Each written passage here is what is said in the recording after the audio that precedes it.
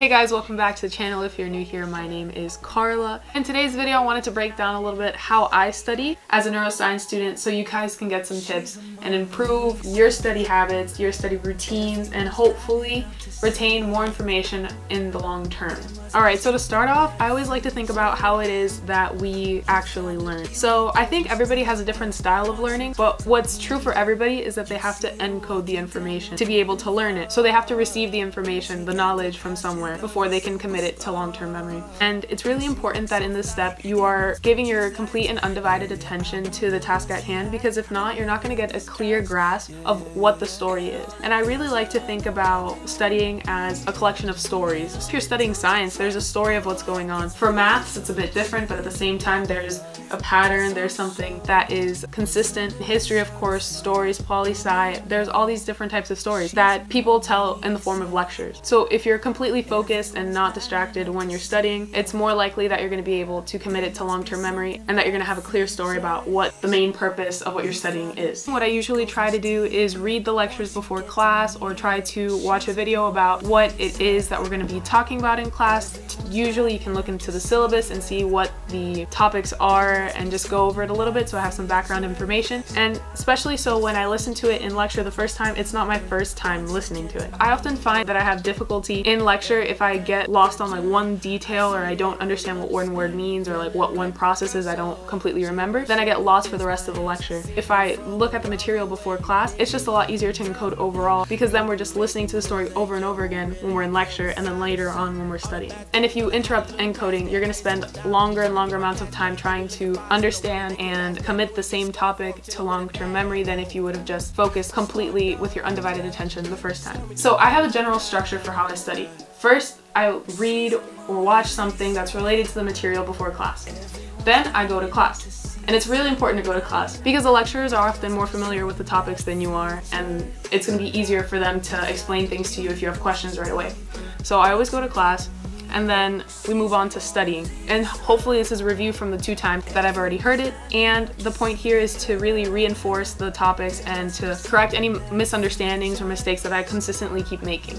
I like to just represent the material the best way that I understand it. So if it's like a one-way process, like glycolysis, I wrote down all the steps and I would repeat it to myself, repeat it to myself, repeat it to myself, and I tried to make a story out of it overall. But drawing pictures is an excellent way to visualize processes overall, and a great way to instill the information and hopefully maintain it and keep it in the long term. And if you notice you're making any consistent mistakes, that's the perfect time to take a second, Google it, and then try to figure it out by drawing it. And if you're not really understanding how connections are being made, this is why I keep drawing pictures, because the more pictures I draw, the more clear understanding I have of the topic. There's different ways to do this. You don't necessarily have to draw pictures. A lot of my friends, they do summaries, and I've tried summaries myself as well. I like to keep everything that we reviewed from the lecture on one sheet of paper. So when I'm doing practice questions, testing myself, I can refer to the one page or the summary of everything that we talked about in that class, but I try to make it in my own words. I try to explain the topics when I'm doing the summary sheet. Alright, so after we move on to this, then we have to test ourselves. Ourselves is one of the best ways to understand and learn material.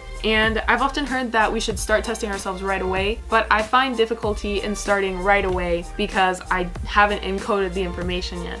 So I think it's really important to have a balance between encoding and testing. It's because testing yourself is really hard without the encoding. And if we encode for too long and then we waste time before the test comes up. A tip that I usually use is that I try to set a limit of time when I'm encoding the information. So hopefully, since we've already looked at our summary of how everything goes, we already have 2 times in which we're encoding the information. By the time that we're in our study zone, we should already be able to ask ourselves questions. But sometimes if we're not doing the first 2 steps so actively and we're just sitting and passively absorbing the information, we're gonna have to spend time in encoding properly. So there are ways to ask questions that are gonna help you understand the material better. And generally, how I like to do this is I like to explain first to myself what it is that we're studying. And then right away when I notice that I'm like, wait, I don't understand how this works. How does this work? That's when you have a question. So a lot of people, they like to put it in question banks. They like to use Quizlet. They like to use Anki. They like to use just flashcards, ways to actively test yourself. But to find these questions, you have to go through the material first. You don't always have to spend time putting together the questions. Maybe somebody has already done this, or you can do it in conjunction with someone else, but it's really important to encode the information first of all and find a balance between asking and testing yourself and encoding. And lastly, there's been kind of a trend through all of this. We keep repeating the material, and to repeat and repeat and repeat the material that you're going over to yourself in different ways, in different shapes and forms essentially, so you can grasp it better. I took this neuroanatomy course around a year ago at this point, and the way that the professor did it is that she had a PowerPoint in which she put in all the concepts, she put pictures, then we moved on. She would repeat the key and core concepts through the class. She would have us say it, she'd have us write it down, she'd have us draw it. It's important to have some repetition with the material you're working with because it's gonna help you commit it to long-term memory better. The connections that are being made in your brain when you're studying, when you're learning,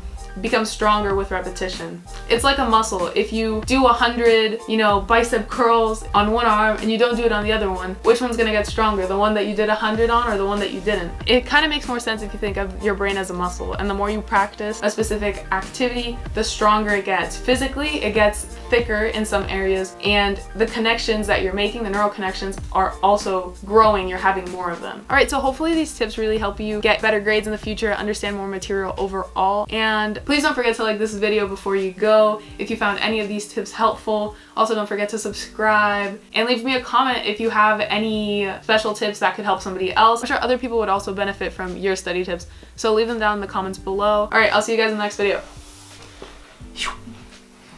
See, this is where I should have been sitting, but I wasn't because the table is too small.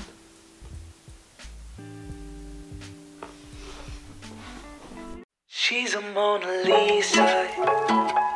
Everyone's lining up to see her.